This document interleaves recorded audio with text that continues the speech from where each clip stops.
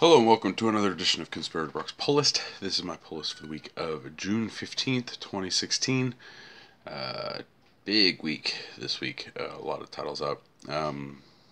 Been moving over the weekend, so I got my bookcases set up, but not everything organized, and the lighting I haven't been able to get down. So if the lighting's a little off this week, it's because I have to figure it out in the new apartment.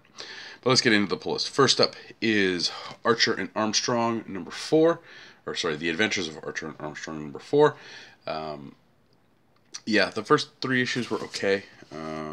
Not too sure if I'm going to keep going with it. It's not as good as the series that came before it. So, yeah, there's that. Next up is a new number 1 from DC, and that is Batman number 1 from Tom King. Can't wait to dive into this. The Rebirth issue was more of a teaser than a kind of an introduction issue.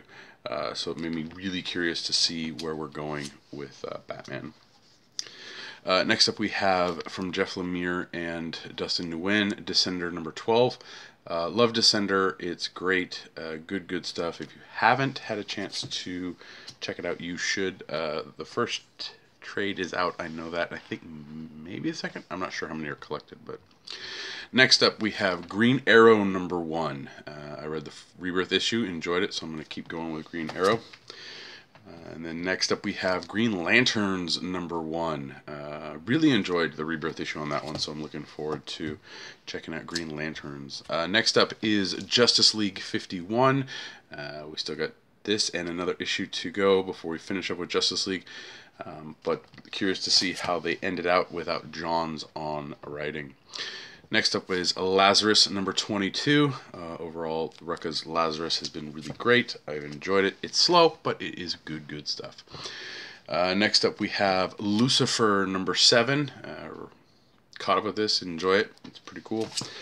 Nothing like the TV show on Fox, but Lucifer is just an interesting character overall. Especially coming out of Sandman and all that. So I need to go back and get read the Mike Carey Lucifer stuff. They've collected it into 5 softcovers, so I need to go and grab those. Next up we have Manifest Destiny number 20. This is part 2 of the Sasquatch story arc. Manifest Destiny is just amazing overall. I know numbers are low on it, but it's great book, and if you haven't checked it out, I highly recommend it. Next up is issue 6 of 6, which is of Poison Ivy Cycle of Death. Really great series. I can't wait to see how it finishes out, but I've really enjoyed the Poison Ivy mini. So yeah, good stuff. Next up is Scooby Apocalypse number 2. Read the first issue, is really great. At the shop we have a joke that it's the Scooby Gen 13ified. So yeah, but curious to see where this goes. Really fun title. Next up is New Suicide Squad number 21. I don't know how many issues more we're going to get. I assume we're going to get maybe one more issue of Suicide Squad before it's rebirthed. But really enjoy New Suicide Squad 21. A title that we were shorted a few weeks ago, but we finally got back in, is Suicide Squad's Most Wanted, Deadshot and Katana, number 5 of 6. So can't wait to dive into that and see what happens. It's been a really fun title, really good. If you like Suicide Squad or you're curious, it's an interesting title to check out. Next up is another number 1 from DC, which is Superman Rebirth. Tomasi did a great job on Superman number 1. Tomasi did a great job with the Rebirth issue, and I'm really looking forward to seeing where it goes with Superman. So yeah. Next up is Swamp Thing number 6 of 6. Curious to see how this ends. It's been okay. Not as good as the Snyder Soul stuff, but overall I enjoy Swamp Thing. Rebirth issue out this week is the Titans number 1, or Titans Rebirth number 1. So I'm curious to see what we get from Abnett when it comes to the Titans and their Rebirth. Abnett's been doing okay job on the titles I've read that he's been doing for DC, so hopefully Titans still a good title. Next up is Wrath of the Eternal Warrior number 8. Got caught up with this one. Really enjoy it. It's good stuff. Valiant's got a majority of their line is really good. So A bunch of variants this week for you to check out, pick up possibly, all that fun stuff. Every DC #1 has a variant. I didn't pick up the Green Arrow one. That one was the Neil Adams one. The coloring was amazing on it, but I'm just not a big fan of his artwork. But first up is the Tim Sale Batman #1 variant cover. Awesome, awesome stuff. I'll talk about that in a second. Next up is the Green Lanterns one for their variant. Awesome. Scooby Apocalypse #2 had an interesting, tweaky kind of looking down the drain cover. Superman had a very yellow-ish #1 cover, maybe an homage to Superman #1. It was a very yellow cover as well. And then Titans Rebirth has the DC logo on the bottom and the team standing there variant. There is a second print out this week, and that was for DC Rebirth #1. It does jump in price to $5.99 instead of $2.99, but it's also not stapled. It is a bound version of it. So I went ahead and snagged that one up because it's just that good.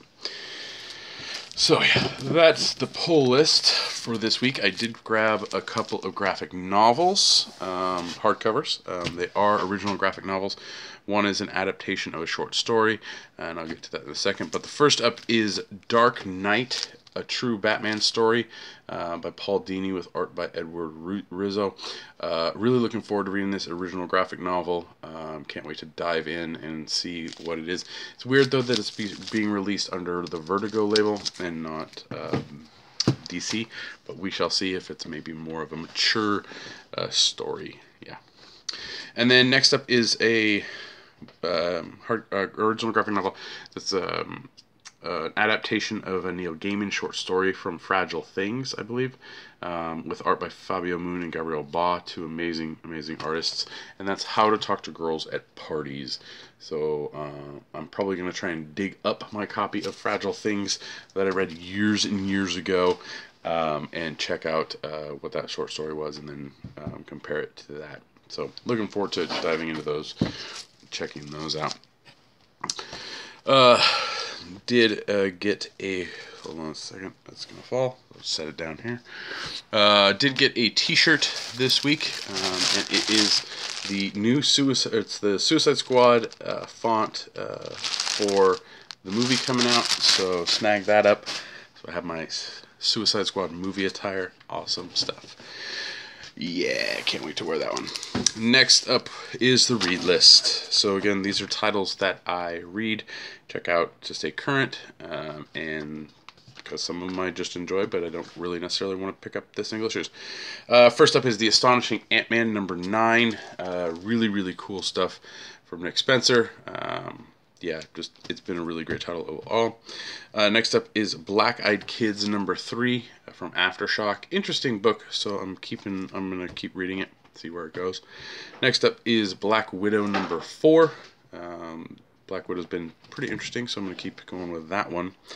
Next up is probably the big one from Marvel this week, which is Civil War 2 #2. If you like the movie Minority Report, I highly recommend reading this, even though Marvel has come out and said it's not Minority Report, but all I keep saying is Minority Report. Then there's a tie-in, not really a tie-in, but a mini coming out of Civil War, and that's the Civil War 2 X-Men #1. I read the Amazing Spider-Man tie-in #1. It was okay, so I'm going to see how that one is. Another big one from DC this week is the Dark Knight Returns: The Last Crusade one-shot. Curious to see what that entails. I haven't read anything on it, but I'm curious to see what we get out of that one. Next up is Star Wars #20. Star Wars has just been a really, really solid title. Jason Aaron's been knocking it out of the park with his Star Wars books, and I look forward to reading them every month. And I can't wait for the nice collection hardcovers of those. Then we have a new #1 Star Wars mini, and that's Star Wars Han Solo #1. It will have plenty of variant covers for you to check out, so hopefully your shop got a decent amount of Han Solo, so they got a decent amount of variants. But that's just the regular cover, and I'm looking forward to checking it out. And then last up on the read list is Uncanny X-Men #8. It continues the Apocalypse Wars stuff. So curious to see how that's playing out. I've been skipping the all new X-Men Age of Apocalypse stuff just because I haven't been a big fan of all new X-Men. So yeah. One thing I wanted to mention that is out this week that I didn't actually pick up but probably will eventually is Sandman Mystery Theater Book 1, trade paperback. It's $29.99 and it collects the first, I think, 2 volumes of the old Sandman Mystery Theater series, which is, from what I hear, an amazing series to read. Problem is they didn't finish collecting it in trades in the last installment, so for those of you who read it and enjoyed it, you're missing out on the last, I think, story arc or 2. So hopefully they finish out Sandman Mystery Theater in this new printing stuff. So yeah, so I've been staying caught up with my books. I wanted to really quickly go over Rebirth books from last week. So first I'll start with Action. I can't remember what number it is, but it's the continuation numbering. And it was really entertaining. I really enjoyed it. It poses a lot of questions and makes you really curious to see where it goes. So good stuff from Dan Jurgens on that one. So I can't wait to get the next issue and see what's going on with Superman. And then the next one was Detective Comics, which went back to its original numbering. Really great title, or really great issue. It really feels like Batman and the Outsiders, but it's like Batwoman and the Outsiders. But just a really solid issue. Good stuff, and I really enjoyed reading that one. And then there was 4 Rebirth titles, and I'm going to probably forget one, but I'm going to probably think of it halfway through. We did get Flash Rebirth number 1, which sold out very quickly because it ties in directly to the events that happened in DC Universe Rebirth. So very good story. Highly recommend, if you can find it, to pick up a copy and check it out, either digitally or wait for those second prints. Some of these might even get third prints because they weren't ordered as much. So yeah. Wonder Woman from Rucka was pretty good. I enjoyed that one, and I can't wait to see what happens with Wonder Woman going forward. All right, there's a couple more, and I can't remember what they were. I'm so tired. It's late. What were they? And I didn't do any research because I need to get this done. And I'm talking to myself now when I should be talking to you. So yeah. Cat, that's gonna burn you if you touch that lamp. I'm just telling you. I'll leave a comment down below and tell me what I forgot, and then I'll touch base on it next week. But I did want to give a huge thank you to one of our listeners of the Comics Conspiracy podcast, Tyler. Lives in Indiana, and he mailed he mailed the podcast, Comics Conspiracy podcast hosts, some gifts because he can't necessarily do Patreon donations, but he wanted to give us something, and so he gave each of us a little something. If you want to know what everyone else got, you can check out episode 265 of the Comic Conspiracy, where we talk some X-Men Apocalypse, Flash, season 2 finale, and May sale starts, and a couple other things. You can find that at www.geekbox.net. And we also had a special guest. Ryan Hess was on. Awesome guy. He has a new podcast out called Preach, I should say. So you should check that out. It's kind of a comedy thing. But back to what Tyler sent us. So yeah, you can listen and hear what we got from him. But the first thing he sent me was a Ryan Dunleavy sketch of Spider-Man and a boombox on some rollerblades, and what looks like a baseball cap on. Pretty cool. Awesome. And then he actually got a copy of Swamp Thing #1 signed by Scott Snyder down here and personalized from Yannick Patrick. to me. So thank you, Tyler. This was amazing, amazing thing. I was really surprised that we got it, but if anything, I love Scott Snyder, and Jannika's art is just amazing. So it's really awesome that you got us something that was personalized. So thank you. I am friends with Yannick on social media, so I'll have to see if he remembers signing that. But thank you, Tyler. Tyler, appreciate it very, very much.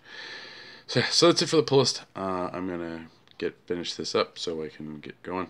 But remember, like, share, subscribe to the channel. Leave comments down below what you picked up this week, so on and so forth, all that wonderful stuff.